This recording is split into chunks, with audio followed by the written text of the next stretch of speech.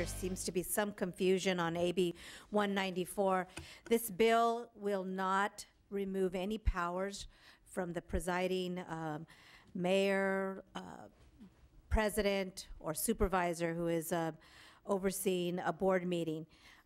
AB 194 is basically a bill that would allow, which would give the people the right to be heard in a public setting. Specifically, it would protect the public's right to fully participate in decisions made by local government. A lot of you may know that I was a council member for 10 years and saw various actions that maybe did not fully allow full engagement, and the process that went before the body to allow an individual to have a right to be fully heard sometimes was not fair. So I'm hoping that in good faith that this bill will allow everyone to have the ability to be able to be heard in a public setting. I did remove certain provisions after listening to different stakeholders, as well as yourself, Mr. Chair. So I did remove those.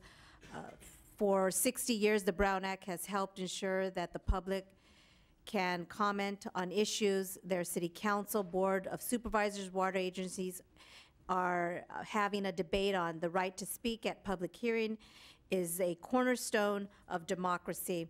So I'm hoping that we can solve this problem or this issue.